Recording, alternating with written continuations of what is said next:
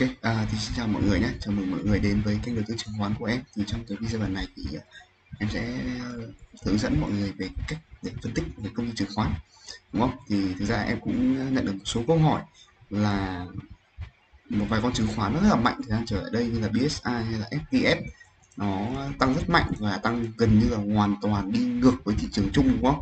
Nhưng cái kết quả kinh doanh của nó có thực sự là ấn tượng hay là nó đến từ những cái phần nào thì em cũng làm cái video để hướng dẫn mọi người hiểu cái phần này luôn. Đó, thì thực ra đọc một cái công ty chứng khoán nó cũng tương đối là phức tạp, đúng không?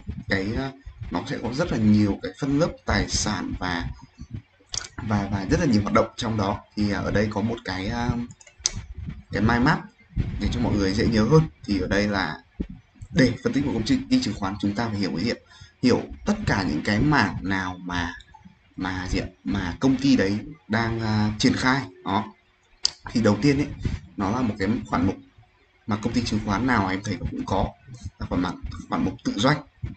Khoản mục tự doanh này, đúng không ạ? Thì ở đây thì em sẽ lấy con FTS này ra làm ví dụ nhé, cho mọi người dễ hiểu luôn. Đây là cái phần bảng cân đối kế toán của FTS. Đó, mọi người có thể thấy phần kẻ xanh này là phần gì ạ? Các tài sản tài chính ghi nhận thông qua lãi lỗ, FVTPL. Đó, thì ở một công ty chứng khoán có cái danh mục tự doanh ấy, nó sẽ có 3 cái phần chính mà mọi người cần phải nhớ. Thứ nhất là FVTPL là gì ạ? Viết tắt của gì ạ? Fair Value Through Profit or Loss. Nó đã viết như này này, Fair Value này. Fair Value Profit or Loss. Đó, Profit or Loss là mọi người biết rồi, đúng không? Là cái giá trị giá trị hợp lý thông qua lãi lỗ. Đó, cái phần thứ hai là phần mà đây nó cũng là trong cái khoản mục tự doanh nhé, đó là phần HTM của từ gì ạ? Hold to maturity là nắm giữ đến ngày đáo hạn. Và cái thứ ba là các tài sản tài chính sẵn sàng để bán. Thì ở đây nó đều là cái khoản mục tự doanh của một công ty chứng khoán thôi, nhưng mà cái cách hạch toán vào báo cáo tài chính nó sẽ khác nhau. Để em lấy ví dụ nhé, ví dụ là các cái tài sản mọi người để trong khoản mục FVTPL này thì mọi người được phép, ví dụ như là mọi người chưa bán thì nó có lãi, đúng không? Ví dụ mọi người mua SSI ở giá 20, cái SSI lời lên giá 21 là mọi người lời 2 đồng, mà mọi người chưa bán thì mọi người hoàn toàn có thể hạch toán cái phần này vào diện vào cái phần kết quả kinh doanh của mọi người. Đó, mọi người hoàn toàn có thể hạch toán vào, cả kể chưa bán chưa thực hiện nhưng mà nó vẫn coi như là lợi nhuận. Cái phần thứ hai là gì ạ? Phần HTM nắm giữ ngày đáo hạn, thì ở cái phần này nó sẽ có một chút sự khác biệt. Ví dụ như là mọi người mua con Hòa Phát ở giá 20 đi, mà Hòa Phát về 15 mọi người lỗ 5 đồng, đúng không? Tuy nhiên cái số lỗ 5 đồng này lỗ khoảng 5 đồng thì nếu mà mọi người để trong khoản mục diện HTM thì mọi người sẽ không phải hạch toán nó vào cái phần kết quả kinh doanh. Đó, cái phần IBS thì nó tương tự ở phần FVTPL. Đó, nó sẽ tương tự nhé. Ở đây là cái mọi người phải quan tâm đầu tiên là khoản mục tự doanh trước, đúng không? Thì nhiều công ty chứng khoán nó sẽ làm cái này rất là mạnh, nhưng đối với FTS này thì cái phần này của họ khá là yếu. Họ không phải là yếu mà họ không có nghĩa là họ không đánh đấm mấy. Ok, đến phần tiếp theo là danh mục tự doanh, là mình phải quan tâm đến danh mục của nó, đúng không? Thì ở đây em có sẵn một cái slide để cho mọi người dễ nhìn rồi. Đó, nó cũng chỉ từ cái báo cáo tài chính thôi. Còn đây là cái danh mục tự doanh của FTS. Đó, mọi người có thể thấy ở đây là FTS nắm giữ phiếu May Sông Hồng ở cái giá vốn khoảng 13, giá vốn của họ là khoảng 13 tỷ đồng và hiện tại là 316 tỷ đồng, là họ lời từ giá đáy của cái giá vốn của họ lời bây giờ là khá nhiều chứ. Thì thực ra thì con này em nghĩ là họ cũng mua khá là lâu rồi, và cái thứ hai là họ sẽ nắm giữ luôn, họ sẽ không bán đâu. Đó, họ đang lời tính đến hiện tại là từ thời điểm mua đến hiện tại là 303 tỷ. Đó, ngoài ra thì họ có nắm giữ những cổ phiếu niêm yết, cổ phiếu niêm yết khác này, họ không có disco cái này, có thể họ không công bố cái này, nhưng họ nắm giữ đâu đó khoảng 1 tỷ thôi. Đó, xong ở ngoài ra thì họ còn nắm giữ cả gì ạ? Phần cổ phiếu chưa niêm yết nữa, thì cái này là nó sẽ tính theo giá P, còn giá B book value, nó là tính hoàn toàn theo book value luôn. Còn nắm giữ cái trái phiếu này, đấy là cái phần khoản mục tự doanh của họ. Còn ngoài ra thì FTS không nắm giữ khoản mục IBS nào và họ để hết ở FVTPL luôn. Đó, đấy là cái phần thứ hai mọi người cần quan tâm, đúng không? HTM, IBS này. Mảng nào có doanh thu cao nhất? Ở đây thì chúng ta sẽ quay sang cái gì ạ? Cái phần kết quả hoạt động kinh doanh thì đối với cả FPT, đối với cả FPTS thì ngay từ đầu em nói là công ty này không mạnh ở cái khoản mục tự doanh lắm, cho nên gì ạ, cho nên cái doanh thu từ cái khoản mục tự doanh của họ khá là nhỏ, đúng không, họ cũng khá là ít đánh đấm, và cái danh mục tự doanh của họ cũng nắm giữ khá là ít cổ phiếu thôi, không nhiều. Đó. à, Tiếp theo là phần gì, phần môi giới chứng khoán. Phần môi giới chứng khoán thì mọi người xem ở đâu, thì ở ngay cái phần bảng cân đối kế toán mọi người có thể thấy ấy, là ở ngay phần dưới phần danh mục tự doanh là phần các khoản cho vay. Đây là một cái khoản cho vay ký quỹ của các công ty chứng khoán, và mọi người có thể thấy là so với đầu năm thì cái khoản cho vay này nó tăng thêm khoảng 100 triệu, đúng không? 100 triệu.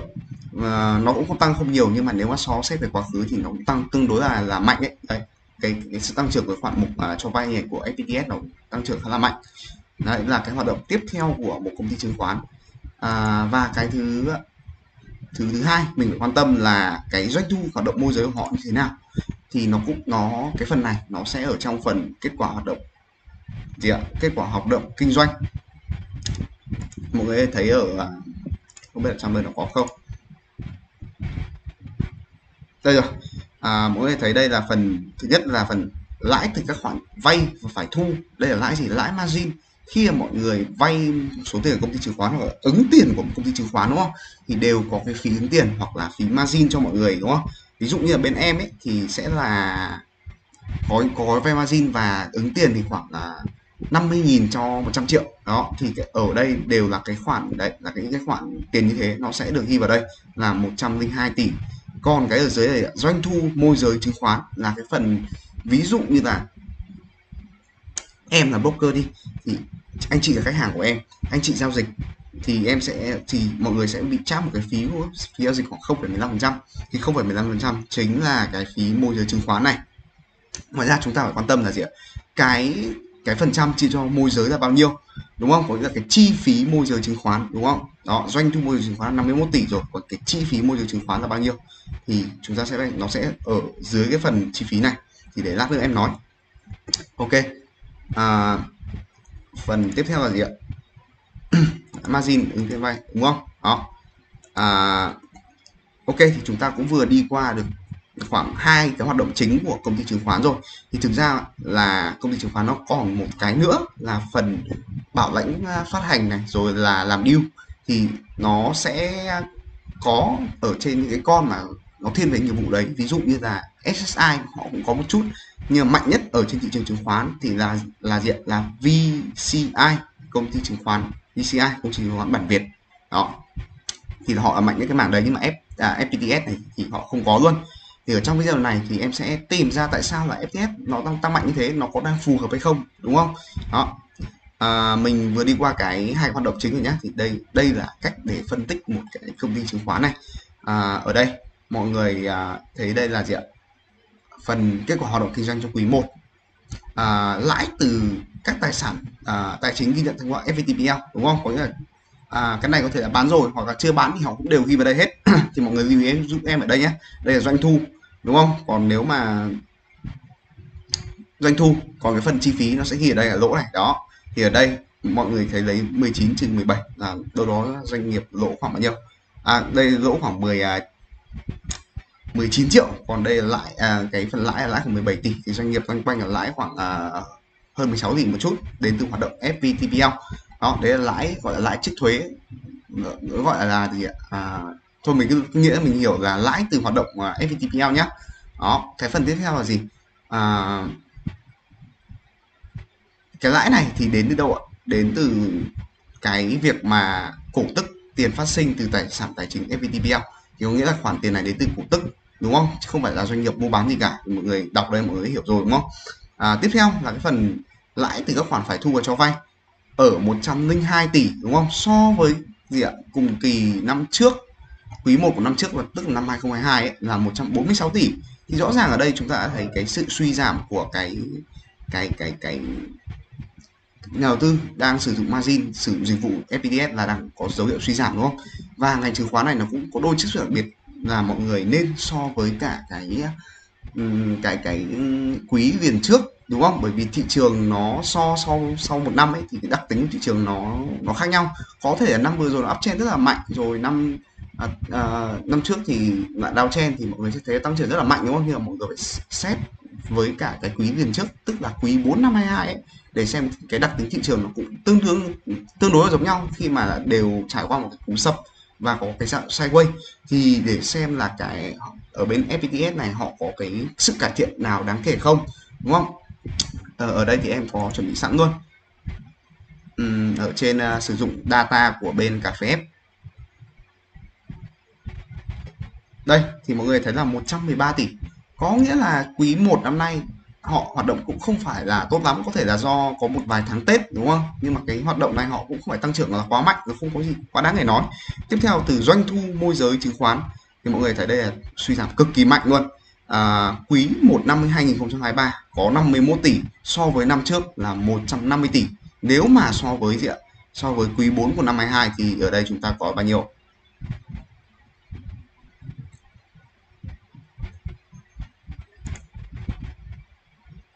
Ờ,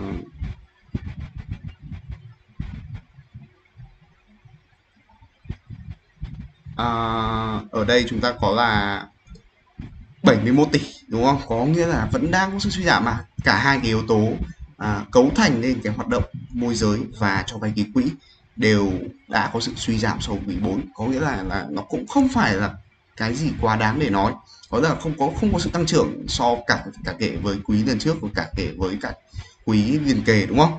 Đúng không? Đó, mọi người đã hiểu cái ý em nói chưa?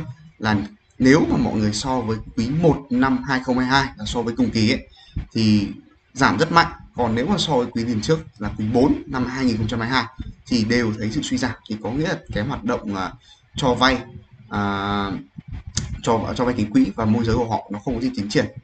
Đó thì tiếp theo chúng ta sẽ đến với phần chi phí điện. Chi phí ở đây thì mọi người thấy em quan tâm nhất là cái khoản chi phí cho cái hoạt động môi giới chứng khoán. Đó, đây là 31 tỷ so với 51 tỷ, thì đâu đó họ chỉ lời 20 tỷ từ cái gì ạ? Cái môi giới chứng khoán thôi. Đó, có là ăn commit cùng với broker. Ví dụ broker như em thì đó ăn được 65% cái phần phí cho mọi người, phí giao dịch của mọi người ấy, thì đấy là FTS thì họ mất khoảng 65% cái khoản này ấy. Cái khoản 50 của khoảng 51 tỷ này, đúng không ạ? Thì nhìn chung trên cái báo cáo kết quả kinh doanh của FTS, em không thấy có cái điều gì nó quá là đáng để nói, để xem cái phần đây gọi là bottom line của một cái báo cáo kết quả hoạt động kinh doanh là 79 tỷ lợi nhuận sau thuế. Nếu mà so với cùng kỳ rõ ràng suy giảm, cùng kỳ là 213 tỷ, nhưng mà ok, thì quý 1 năm ngoái thị trường nó kiểu như nó lên điên cuồng, đúng không? Nhà đầu tư mua bán nhiều, đúng không? Đương nhiên là cái lợi nhuận nó sẽ tăng trưởng rất mạnh như này. Đó, nhưng mà quý 1 2023 thì thị trường sideways, thanh khoản thì thấp, đúng không? Không có sự kích thích nhà đầu tư cá nhân vào thì đương nhiên là công ty chứng khoán nào cũng suy giảm thôi, chứ không phải nói vì FTS. Nhưng để nếu mà so một cách công bằng thì mọi người nên so với diện quý 4 năm 2022. Thì ở đây chúng ta quý 4 năm 2022 lợi nhuận 90 tỷ, có nghĩa là về mặt bằng chung là gì ạ? Là đang thua cả quý 4 năm 22 luôn. Đó, về cái định giá của FTS thì sao ạ? Công ty chứng khoán chúng ta không nên dùng PE, bởi vì là nó theo thị trường thì chúng ta cũng chả thể dự phóng được là quý này lợi nhuận bao nhiêu, quý kia lợi nhuận bao nhiêu. Em lấy ví dụ như thị trường quý 1 thì có thể là downtrend, quý 2 uptrend, thanh khoản ra khoảng 20 tỷ thì nó lại ra một cái dự phóng khác, mà thị trường giảm tiếp thì nó còn xấu nữa, đúng không? Nên là chúng ta để mà dự phóng lợi nhuận của công ty chứng khoán nó tương đối là khó, nhưng mà chúng ta nên nhìn vào những cái gì ạ? Những cái yếu tố giúp của công ty chứng khoán tăng trưởng, đúng không? Thì ở đây FTS về cái khoản danh mục tự doanh của họ nó cũng không có gì để có kỳ vọng họ sẽ có sự tăng trưởng đột biến trong quý 2 cả, vì họ nắm giữ chủ yếu cổ phiếu may sông Hồng, và mọi người thể nhìn thấy cổ phiếu may sông Hồng thì thường là họ chỉ đi ăn cổ tức thôi, mà cổ tức chỉ có một năm một lần thôi chứ còn không có hơn được đâu. Đó, may sông Hồng và cái thanh khoản bé như này nó không có sự tăng trưởng đáng kể đâu. Cái thứ hai là về cái khoản cho vay ký quỹ và môi giới chứng khoán thì họ đều có kết quả suy giảm như thế, thì cái yếu tố tăng trưởng của họ ở đây em thấy khá là mịt mù trong quý 2 và thậm chí cả năm nay. Đó, nhưng mà về định giá của công ty chứng khoán này thì sao? em ở đây em sẽ dùng PB, thì PB ấy, nó sẽ có tính stable hơn và nó nhìn nhận một cách rõ ràng hơn so với đối với những cái con cổ phiếu chứng khoán như này. Đó, thì mọi người thấy ở đây PB của công ty chứng khoán FTS nó đang khoảng là 1,77 lần. Đấy nó ngớt, nhưng mà em xem rồi là khoảng 1,77. Đó, mọi người thấy giá trị nhập sách là 17, ở đây là 29, thì nó khoảng 1,7 lần, 1,77 lần nhá. Trung bình ngành chứng khoán Việt Nam thì quanh quanh 1,5 lần, đúng không? Riêng có một số con đặc biệt như là VCI, thì VCI họ có những cái diện, những cái lợi thế, những cái yếu tố mà các công ty chứng khoán khác không có, nên là họ được định giá một cách cao hơn. Thường cái PB của VCI nó sẽ là trên 2 lần, đúng không? Nhưng mà đối với một công ty chứng khoán nó cũng hoạt động theo đại đa số các công ty chứng khoán khác, như là SSI, như là VND, đúng không? Nhưng đang được định giá cái mức PB khoảng 1,77 lần. Đó, mọi người hiểu ý em nói rồi đúng không? Và mọi người phải xem cái thứ hai nữa là gì ạ? Cái thị phần môi giới. Thì ở đây em có một bảng thị phần môi giới được cập nhật trong quý 4 năm 2021. Thì mọi người thấy là hoàn toàn không có cái tên FTS ở đây luôn, đúng không? Có nghĩa là công ty này nó cũng không nằm trong cái top 10 công ty chứng khoán có thị phần lớn nhất, lớn nhất sàn chứng khoán Việt Nam. Thì đang được định được định giá cái mức PB là 1,77 lần, thì theo mọi người nghĩ đây có phải là cao không? Theo em cái yếu tố ở đây nó khá là cao, đúng không? Ở cái mức giá này của FTS nó khá là cao và nó có thể là đem đến sự rủi ro. Ok, thì qua cái cách em đánh giá cái báo cáo tài chính của bên FTS thì chắc là mọi người cũng khá là hiểu, có thể là rõ được những cái phần mà mình có quan tâm rồi, đúng không? Thì lát nữa em sẽ chụp lại cái này để cho mọi người rõ hơn những cái bước và những cái khoản mục mà chúng ta cần phải chú ý trong một cái báo cáo tài chính. Thì ở đây thì em có sẵn một cái báo cáo tài chính nữa của bên BSI. Thì BSI cũng là một cổ phiếu mà tăng giá rất là mạnh trong cái thời gian trở lại đây. Ok, thì như cái bước ban nãy thì mọi người sẽ chú ý ngay cái khoản là khoản FVTPL là khoản tự doanh của một công ty chứng khoán. Nó ở phần thuyết minh số 3.2, thì mọi người cứ kéo xuống phần 3.2 thì mọi người sẽ thấy cái danh mục của họ đang cầm cái gì, đúng không ạ?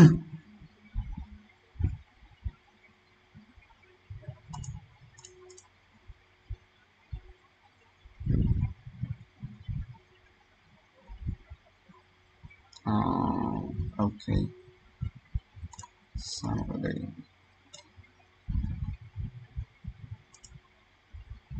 Ok, thì đây là cái khoản FVTPL của bên BSI. Ở đây họ cầm FPT, DGC, STB, IDC và VIB. Thì chúng ta có thể nhận thấy ngay một điều là cái danh mục của bên BSI này nó flexible hơn, có nghĩa là nó đa dạng hơn so với cả bên FPTS là họ cầm mỗi con MSH thôi, và cái thanh khoản của cổ phiếu những cái cổ phiếu này sẽ lớn hơn so với MSH, và cái hệ số beta là cái hệ số mà biến động so với thị trường chung nó cũng lớn hơn khá là nhiều so với bên FPT, đúng không? Thì ở đây chúng ta sẽ tư duy ngay được cái là nếu mà thị trường tăng thì những cái danh mục này nó sẽ có cái sự tăng trưởng tốt hơn so với cả bên FPT, nhưng mà nếu thị trường giảm nó sẽ ngược lại, đúng không ạ? Và thêm một cái nữa là chúng ta thấy ngay là hoạt động tự doanh của bên BSI này có thể là máu lửa hơn, có thể là được chú ý hơn so với cả bên FTS. Đó, thì mọi người có thể thấy qua một con số một số những à,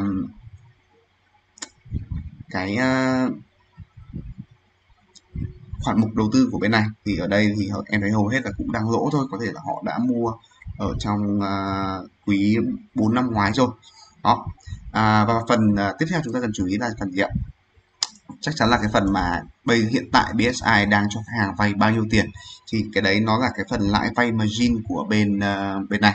Thì ở đây chúng ta có thể thấy là bên BSI đang cho khách hàng vay khoảng 3.193 tỷ, so với 2.959 tỷ, khoảng 3.000 tỷ so với cùng kỳ, đúng không? Có thể thấy là cái tăng trưởng từ cái tên khách hàng mà sử dụng margin của bên BSI này khá là tốt, đúng không? Đó, ok, đấy là gần như là xong cái phần bảng cân đối kế toán của bên này nhá. Đó, còn những cái khoản vay này thì nó sẽ tương đối là mất thời gian để phân tích cái dòng tiền của khoản vay là những cái khoản nào lãi suất như thế nào thì nó sẽ khá mất thời gian. Nhưng mà tùy như cái đấy theo em thì nó không phải là một cái leading indicator của một công ty chứng khoán, và mà đây mới là những cái mà chúng ta cần thực sự quan tâm để đánh giá là liệu cái doanh nghiệp này nó có cái gì để tăng trưởng. Em lấy ví dụ như là có cái tệp khách hàng nó đang tăng trưởng này, có cái gì ạ, có cái à, doanh mục tự doanh khá là tiềm năng đấy không, và có thể đem lại cái lợi nhuận trong tương lai. à, nhưng cái phần khoản vay thì mọi người cũng nó cũng là một yếu tố quan trọng ấy, nhưng mà em cũng nghĩ là nó sẽ quan trọng khi mà chúng ta đầu tư vào cổ phiếu, khi mà à, có nghĩa là sao nhỉ, có nghĩa là nó cũng quan trọng đối với một công ty ấy, nhưng mà công ty chứng khoán thì chúng ta cũng cái phần đấy nó cũng không quá là cái điều đáng phải để tâm. Đó, ok. Vào phần doanh thu hoạt động của bên bên lại BSI, có thể thấy là lãi từ cái khoản FVTPL là 124 tỷ, trong đó lãi từ bán các tài sản là 55 tỷ, còn chênh lệch tăng do đánh giá lại các tài sản là tận 65 tỷ. Tại sao những con số này nó lớn như thế? Bởi vì thứ nhất, cái doanh mục của bên BSI này nó khá là exposed so với thị trường, đúng không? Có nghĩa là nếu mà thị trường tăng thì nó sẽ tăng trưởng rất là mạnh, còn nếu mà thị trường giảm thì nó cũng giảm rất là mạnh. Đó là vì lý do tại sao là chênh lệch tăng do đánh giá lại các tài sản, đúng không ạ? Mọi người hiểu ý em nói không? Có nghĩa là cái danh mục nó, cái hệ số beta, có cái hệ số biến động nó cao hơn, nên là khi mà thị trường nó hồi như quý 1 vừa rồi thì cái lập tức cái phần mà gì ạ, phần đánh giá lại tài sản nó lên một khoản là 65 tỷ luôn, đúng không? Cái phần lãi từ tài sản tài chính này 55 tỷ. Thì bên này nó làm chi tiết hơn bên FTS. Đó, mọi người thấy cái sự chi tiết của nó thông qua cái này, nó liệt kê ra từng những cái khoản mục nào là khoản mục lãi từ bán và lãi từ đánh giá lại, nó liệt kê khá là chi tiết. Đó, ok. à, Phần tiếp theo chúng ta xem là cái phần doanh thu từ hoạt động môi giới và doanh thu từ những cái khoản tiền margin là bao nhiêu. Thì nó cũng sẽ chung ở trong cái phần báo cáo kết quả hoạt động kinh doanh luôn. Ok.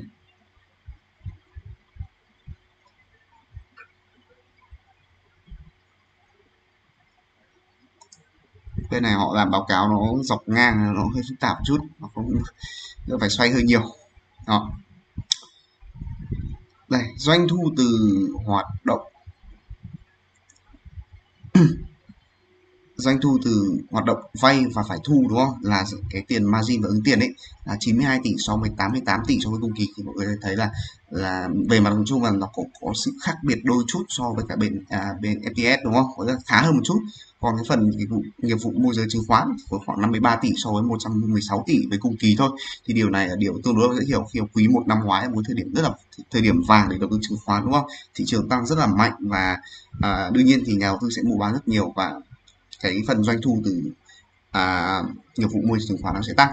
Đó, ở đây thì họ không có từ doanh thu từ nghiệp vụ bảo lãnh tại vì phát hành chứng khoán, có nghĩa là cái phần mà như VCI là hay làm deal ấy, đấy thì họ không làm cái gì, thì phần này họ sẽ để trống, và tổng doanh thu của họ là 287 tỷ. Ok, thì trong phần chi phí hoạt động là lỗ từ tài chính khoảng 51 tỷ. Đó, ở đây thì những con số này cũng về mặt cơ bản thôi, và tổng lợi nhuận của họ là bao nhiêu? 97 tỷ so với 83 tỷ so với cùng kỳ.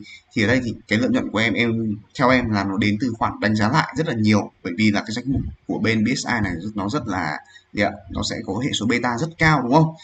Do đó khi mà thị trường nó hồi, cái khoản mục này nó cũng sẽ tăng giá theo, và những cái con số mà lỗ của năm ngoái nó sẽ chuyển thành lãi của năm nay, mọi người hiểu ý không? Ví dụ như là mọi người đang lỗ khoảng 30 tỷ so năm ngoái, đúng không, nhưng mà mọi người chưa bán, đúng không ạ? Thì nay mà danh mục nó hồi lại 23 tỷ, thì có nghĩa là lợi nhuận của năm nay là 23 tỷ, mọi người hiểu ý em nói không? Đó, thì do cái đặc tính như thế nên cái lợi nhuận của BSI này nó khoảng 97 tỷ, tăng trưởng so với cùng kỳ. Và nếu chúng ta kỹ hơn một chút thì chúng ta sẽ xem cả so với cả năm ngoái nhé. Đây, để so với cả năm ngoái xem nào. Đây, nếu mà mọi người muốn xem năm ngoái, muốn xem một cách thật là nhanh nhất ấy, mọi người ấn vào đây xem đầy đủ, và mọi người ấn vào gì ạ, kết quả hoạt động kinh doanh, sẽ thấy là năm ngoái BSI lãi bao nhiêu tiền. Phần bottom line nó sẽ là cái phần đây, tổng lợi nhuận kế toán sau thuế. Ủa? Ok, quý 4 thì có 16 tỷ thôi, và quý hiện tại là bao nhiêu ạ?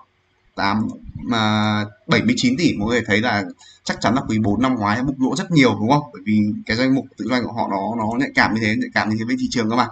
Đấy, có thể thấy là BSI có mặt nào nó khá hơn so với cả bên FTS.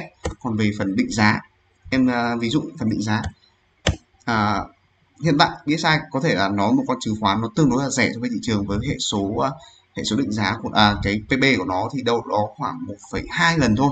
Cái mức định giá này nó tương đối là hấp dẫn đúng không?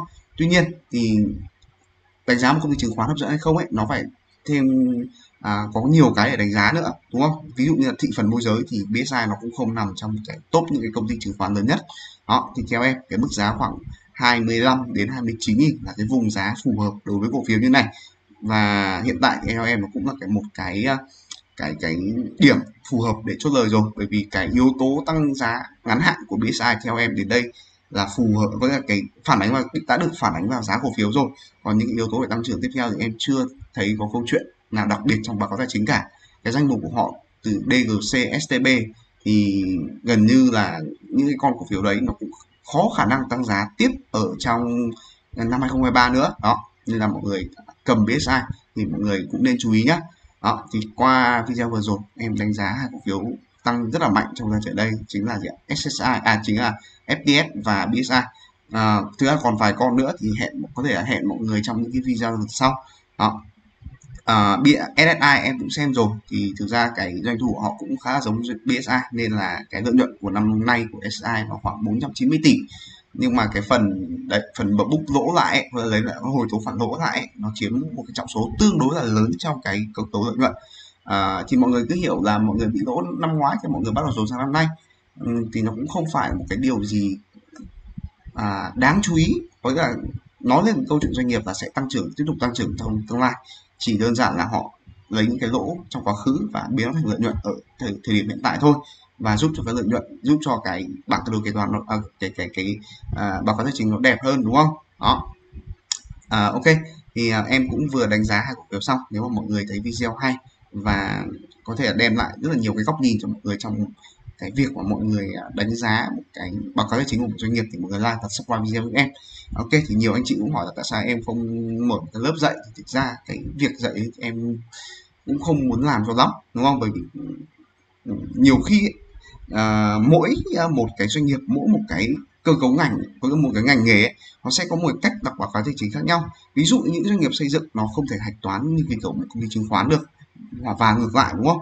Nên là để cho mọi người học được một cái báo cáo tài chính nó chuẩn ý, nó rất là mất thời gian, và em cũng chưa có ý định là em lên một khóa học như thế đúng không? Nếu mà em có làm ấy thì em phải làm nó đến nơi đến chốn, kiểu như là ví dụ như là xây dựng này mọi người sẽ hiểu hạch toán kiểu gì, cũng như chứng khoán hạch toán kiểu gì, chứ không thể nào ảo ảo rồi ví dụ như là tiền là gì, khoản tương đương tiền là gì, rồi hay những cái thứ khác dạy về định nghĩa không, thì cuối cùng mọi người cũng chả hiểu về cái báo cáo tài chính nó cũng sẽ nên được hiểu như nào đúng không? Đó, mọi người trước tiên mọi người phải hiểu về ngành đã thì mọi người mới hiểu được cái báo cáo tài chính nó đang nói chúng ta vấn đề gì.